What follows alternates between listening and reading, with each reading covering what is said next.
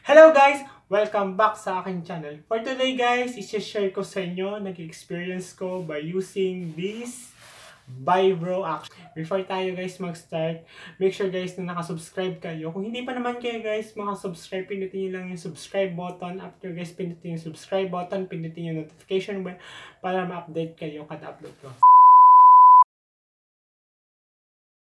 Ginamit ko guys to tuwing gabi bago ako tumulog. Ang paggamit ko sa kanya guys ay naka-automatic. Automatic mode guys ay automatic siyang nagto-turn off yung device.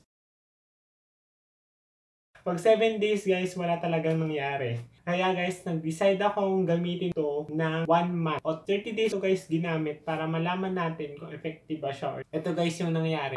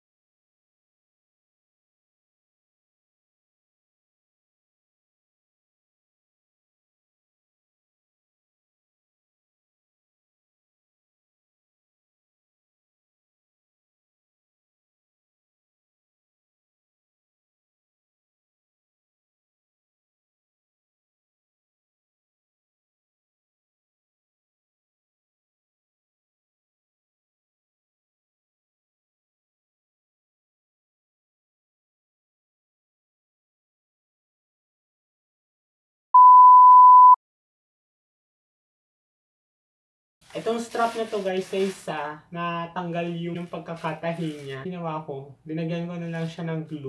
Oral-B para tumikit naman. Yung machine naman hanggang ngayon okay pa, gumagana pa siya. Ito guys yung naramdaman ko sa aking tiyan habang suot ko to sa 1 month na paggamit ko sa kanya. Para guys siyang nagka-cramps or namanhid yung tiyan ko ulit. Yun lang guys, parang ito na guys yung moment of truth. Papakita ko na sa inyo kung effective ba talaga.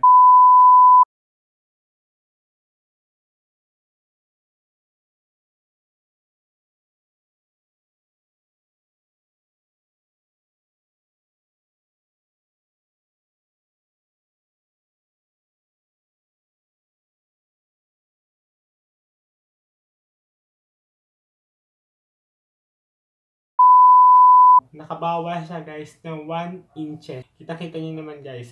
Ang tingin ko guys, okay sa kanya na sabayan natin siya ng diet at exercise. Baka mas effective siya.